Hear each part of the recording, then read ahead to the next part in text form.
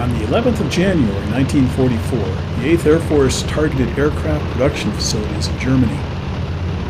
These are the 401st and the 351st Bomb Groups. This formation of bombers is headed to the Focke-Wulf production facility at Oschersleben. There are over 50 B-17 aircraft shown in this image. They were the lead formation, followed by a middle and a trailing formation, a total of 117 aircraft altogether. This was the 14th mission flown by the 401st Bomber Group. They'd only lost one aircraft so far, but that was about to change. On this day, the 8th Air Force put 663 bombers into the air. Mostly B-17s, but there were 138 B-24s among those too. They were to be escorted to and from the targets by P-47s. A newly formed P-51 group, the 354th Fighter Group based out of Boxted, was to provide cover for the bombers over the target. Due to poor weather, the 8th Air Force recalled the bomb raid. Some bomber groups ignored the recall as the weather didn't seem that bad. It was about 30% cloud layer, so they continued on to their targets.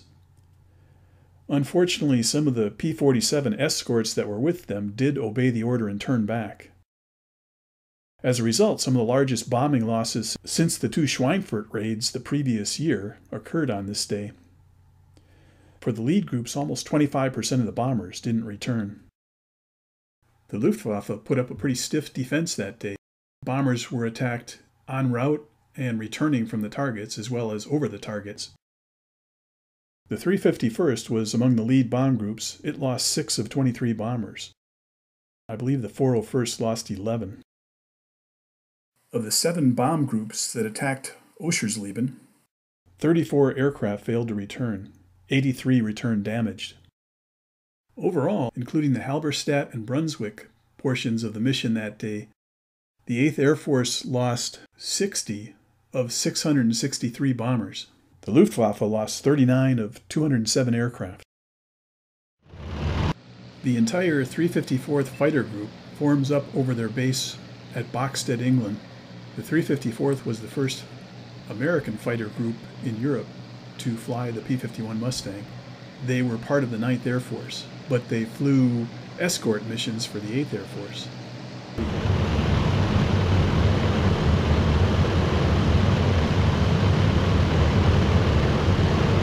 Here, the 401st and 351st bomb groups are over Europe. These bombers are the lead formation of the Oschersleben raid.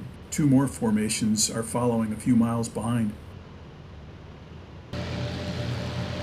As the P-51s crossed the North Sea, the Star Stud group above provided cover for the 2 squadrons below.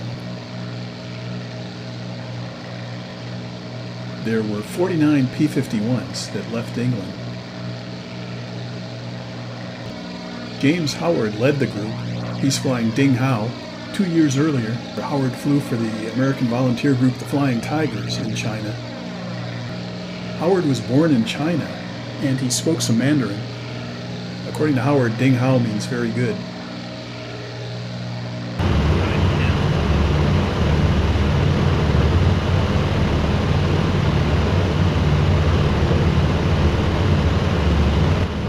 Whatever P-47 escort was left had turned back by this point. Here the bombers are 15 miles from the target and just starting their bomb run. Rocket-carrying Messerschmitt 110s trailing the bombers used this opportunity to begin their attack. The Messerschmitt 110s not only attacked this lead bomber formation, but the 2 formations following it as well. The 3 formations that attacked Oberschleben were separated by several miles each. Bomber crews also reported seeing Messerschmitt 210s.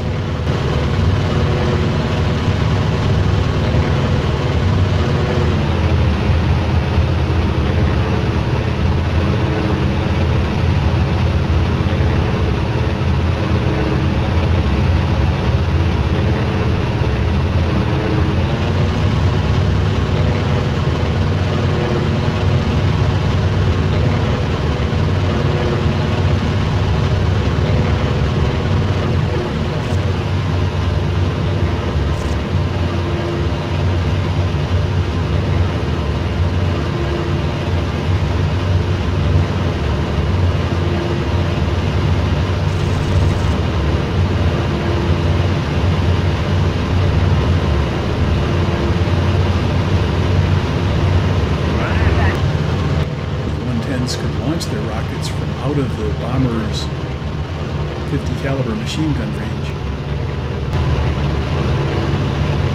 Guys, do your job. We need help.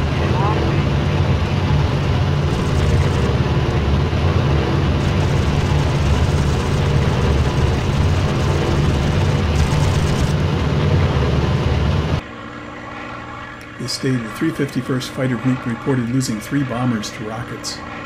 They also reported there was no flak over the target, although they did see some flak on the return trip.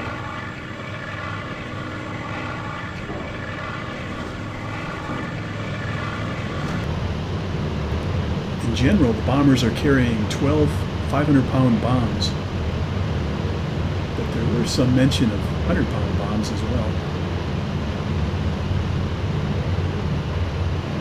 The low bomb group on the right was the 351st Bomb Group. The lead bomb group was a mix of 401st and 351st bombers, and the high group on the left was all 401st Group bombers. Bombs away. Bombs away. Bombs away. Bombs away. As the bombers approached the target, Bombs away. Bombs away. the lead group bombed first, and some of their bombers immediately started turning right, crossing over the low bomb group, preventing them from dropping their bombs. They had to release bombs on an alternate target. This is a depiction of Oschersleben. This lead formation was just one of 3 to bomb them. The bombers were at an elevation of between 18 and 19,000 feet. That day the wind was from 282 degrees at 30 miles per hour.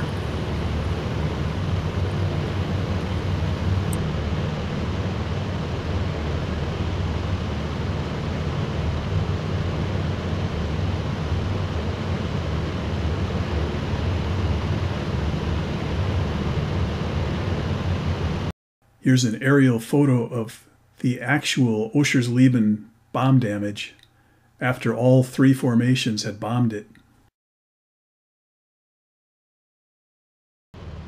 About 10 bombers from the 351st Bomb Group who didn't get to bomb the primary target chose an alternate target of opportunity somewhere in here.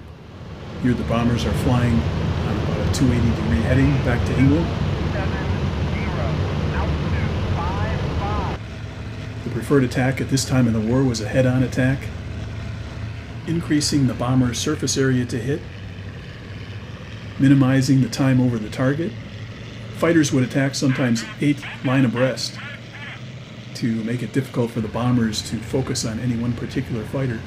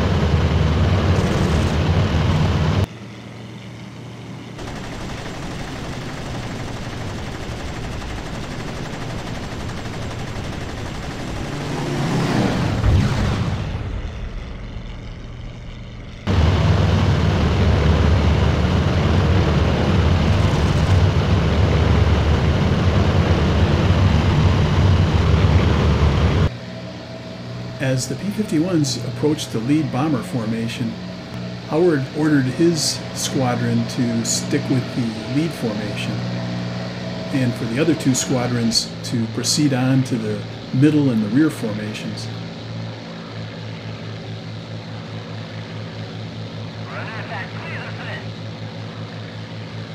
Attention, fighters, 11 o'clock.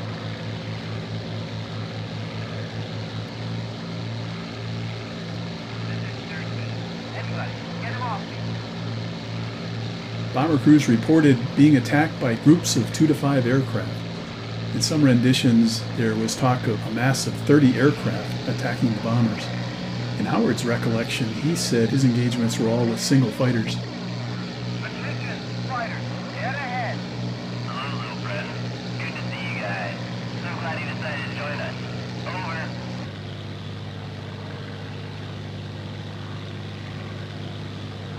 Attention, fighters, 6 o'clock. I'm not sure if approaching bombers from head-on like that, unannounced, is such a good idea. When recounting the story, Howard mentioned that he approached the bombers gingerly, flying alongside to make sure he was recognized.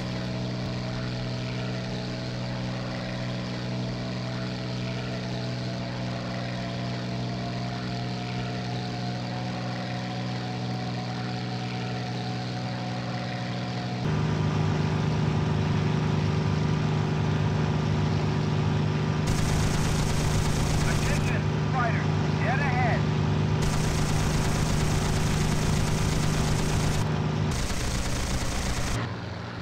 It's not clear how many members of the Star-Stud formation were defending the lead bomber formation at this time. Could be anywhere from 2 to 14 P-51s. Here, the other 2 squadrons in the 354th Fighter Group proceed to the middle and rear formations of bombers. In some accounts, it seems like Howard had moved ahead of the bombers to try to break up a group of 30 fighters that were forming there. But in other accounts, it seems as if Howard was behind the bombers all the time, flying between the lead formation and the middle formation. He reported diving and zooming often. Initially, all 4 of his guns were working, but they gradually went inactive. One of the guns froze up. So he had 4 guns, then 2 guns, then 1 gun. He continued to press on his attack, diving and zooming unarmed at enemy fighters to try to drive them away. He tended to downplay what he was doing. He claimed there maybe were 30 German aircraft in the vicinity, but they all attacked singly, and being the only American fighter in the area after his wingman left to fly towards the middle formation, Howard claimed he knew every aircraft he met was an enemy aircraft, but they didn't know which dot in the sky was him.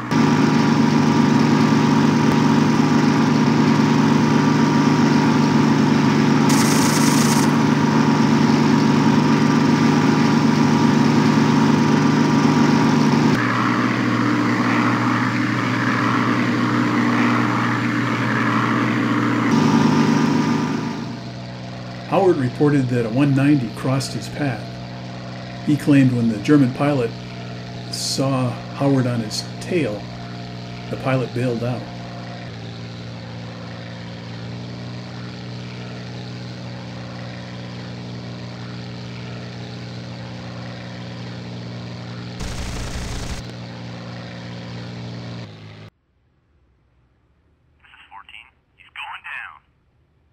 By this point in the engagement, Howard had lost his wingman, who had proceeded to the middle bomber formation.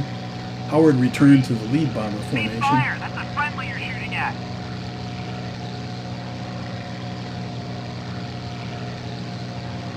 Attention, fighters. 6 o'clock low.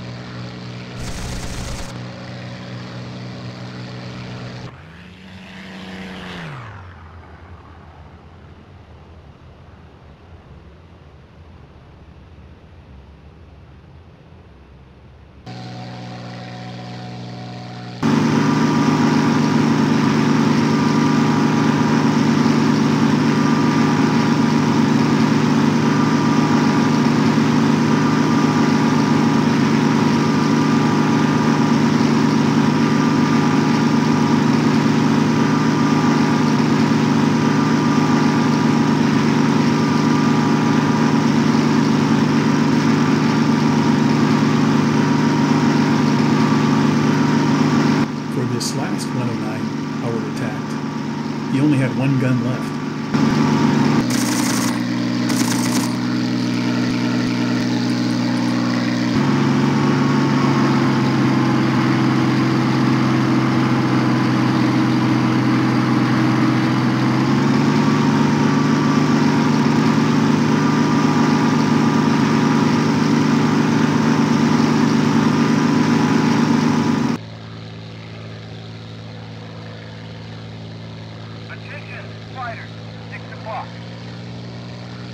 Heading into the bombers was a Ju-88. Howard drove it off, but it climbed back up again. This repeated several times.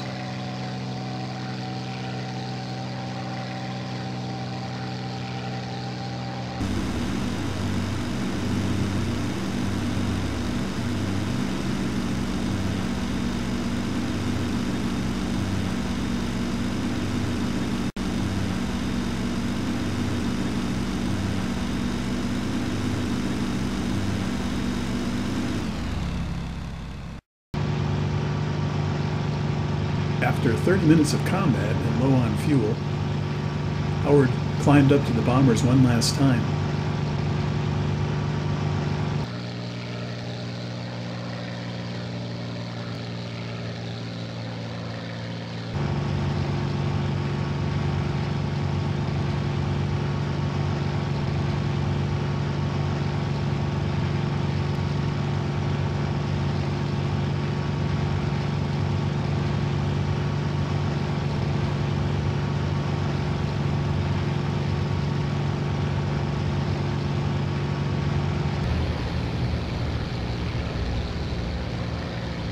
Proceeded home.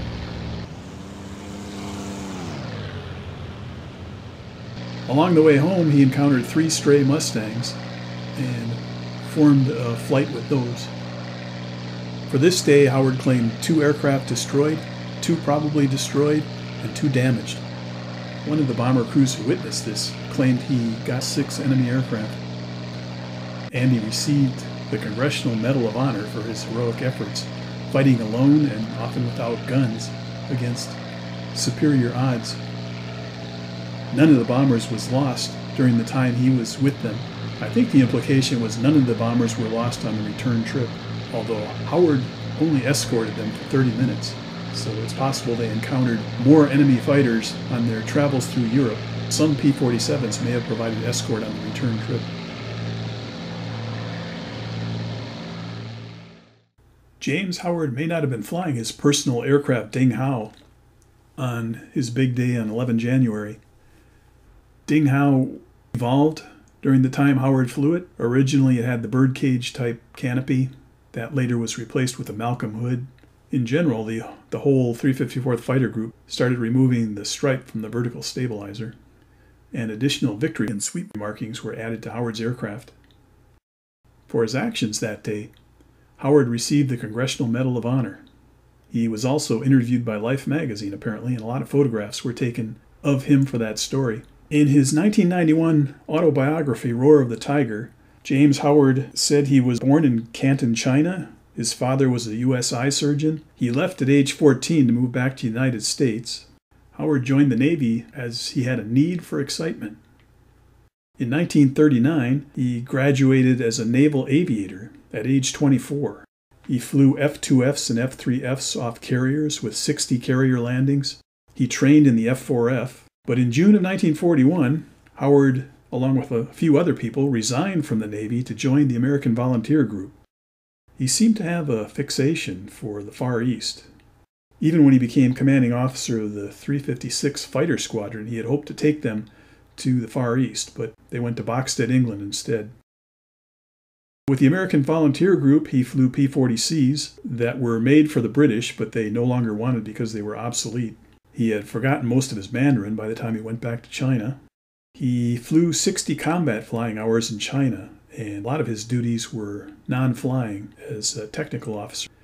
He had 6 1/3 victories, some of those were on the ground. He left the American Volunteer Group in July of 1942. He joined the 4th Air Force in January of 43 and flew P-38s. He joined the 354th Fighter Group at age 30. Howard's first European theater victory was 109 on the 20th of December 1943. He claimed 3 German aircraft before the 11 January mission. Howard claimed there were 30 B-17s versus 30 110s, 109s, and 190s during his 11 January performance. He was promoted from major to lieutenant colonel.